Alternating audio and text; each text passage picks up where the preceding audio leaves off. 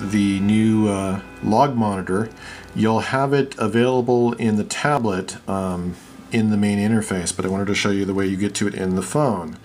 You go up to Preferences, you go to Logging, and then you click on Show Service Status. And what pops up is a fragment that will show you in real time what is going on with the service, what it's fixing or what it's doing. You can see right now it's doing a network check.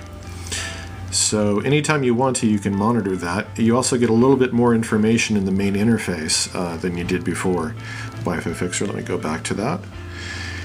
And you're seeing there not just that Wi-Fi is on and that the service is active, but you're also seeing a little bit about the network that you're connected to. And it still has the panel down below. So it's sort of like the fragment that used to be over to the right down in the panels, except it's been spruced up a little bit.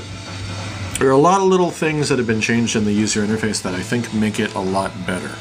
So anyway, I'm working on it right now, and I should have it out to you guys